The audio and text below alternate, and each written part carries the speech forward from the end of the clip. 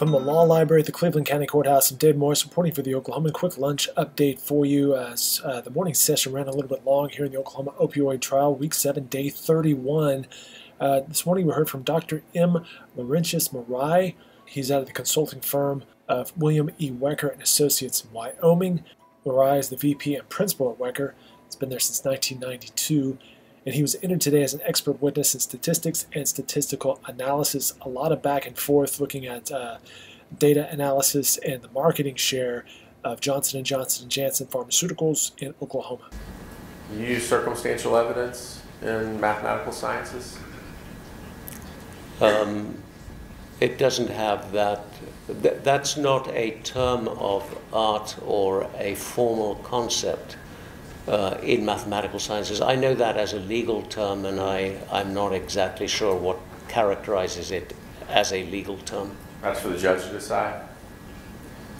It's not for me to decide. What about a preponderance of the evidence? Is that something that you deal with in mathematical science? I do sometimes deal with that concept in terms of probability calculations. A preponderance, as I understand it, is sometimes referred to as a balance of probabilities, and that concept begins to draw it into the terrain of the mathematical sciences. Okay, and let me just ask you this last. I don't want to know what specifically you were told, but the decision that you made to include Sandoz data, the other fentanyl products, that's something you were told to do after this trial started, right?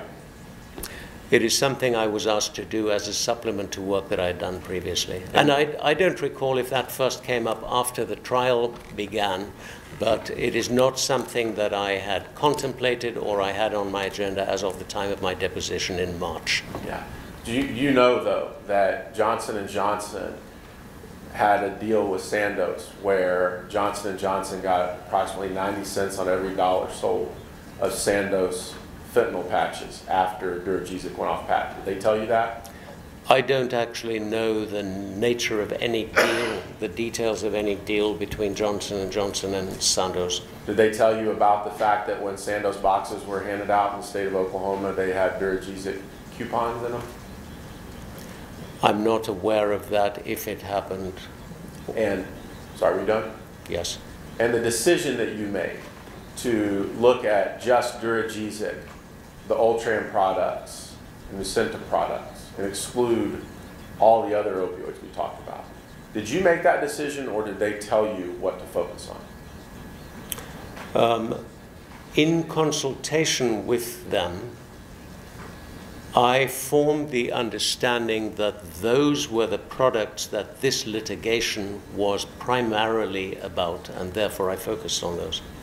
Okay. So if this litigation is about more than that, then you missed part of it, right? Then my analysis still addresses the part of it that is about those products, and if there is some other part that is about other products that I did not include in my analysis or in my presentation slides, then my analysis simply doesn't address that other part. Perfect. Your Honor, thanks for letting us go so long. So court's in recess till about 2:30. Another witness is expected to be called this afternoon for the defense. And then one more witness tomorrow morning. We'll see how things should shake out, whether the defense rests tomorrow, this week, or into next week. At this point, closing arguments expected next week. You can follow along live coverage at Oklahoman.com. You can also follow Randy Ellis and his coverage online at Oklahoman.com and every day in the Oklahoman. Reporting for the Oklahoman, I'm Dave Morris.